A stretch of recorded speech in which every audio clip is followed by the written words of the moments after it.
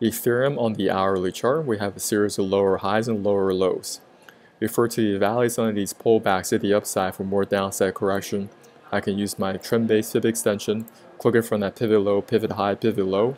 You can see these pullbacks are very similar in dollar amount.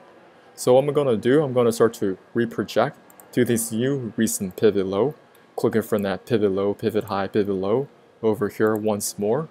That'll be my second price relationship over here. I have another pullback very similar in dollar amount. Right at this level 29.65 and some change, there may be some potential resistance parked right in that price level. I'm not saying this is exactly what's going to happen. I'm looking for price to retrace back into this pocket of potential resistance.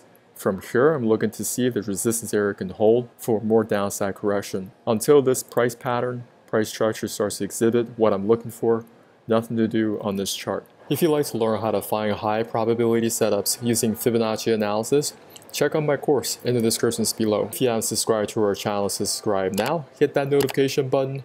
Our first goal is 1,000 subs. We go over cryptocurrencies as well as US equities. Love to hear from you in the comments area. Talk to you soon.